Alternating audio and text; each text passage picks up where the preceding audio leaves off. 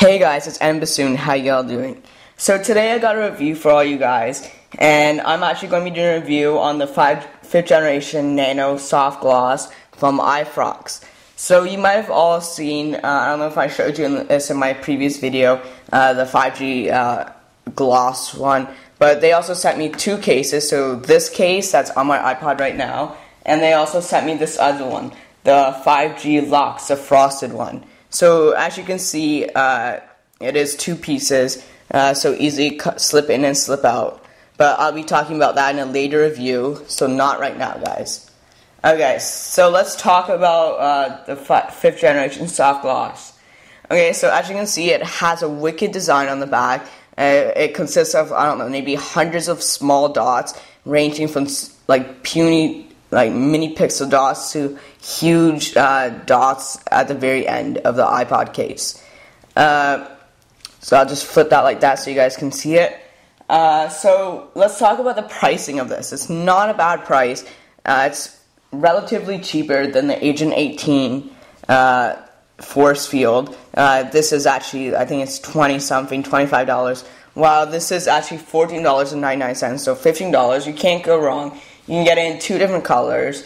So you can get it the clear like I did, or a smoked one. So I'm going to guess it's like a frosted type thing, like the top of this. So somewhat transparent, semi-transparent.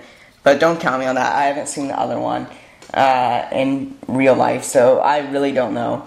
But if you're wondering what this case is, it is actually made, I'd say it's part of like somewhat of a silicone jelly type finish.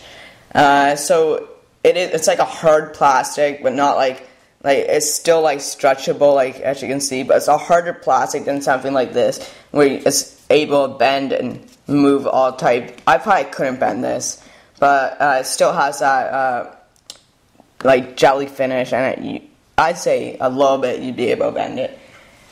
So not too much more to say about this product. It actually is quite an awesome product, actually, if I can say so myself. You have full access to all the ports around it, so the top port and the bottom ports. One thing that I did notice, though, as when I plugged it into my iHome, I did have to take the case off to actually put it within my iHome. So that was one downside of this case. You'd have to remove it every time you put it into your dock. But that's not too hard. And it takes only like 2 minutes, 3 minutes to put it on. Like, really, guys, no time at all. So as you can see, it also has an Ifrogz symbol at the bottom. Right there, Ifrogz, with their symbol, the frog there. So if you got any questions, please feel free to comment on this video, and I'll try and get back to you. Or somewhat, just PM me. I'll write back to every message. And guys, just comment, rate, and subscribe. And just overcap, this does come in two colors, so either frosted or clear, and it's $15 from ifrogz.com.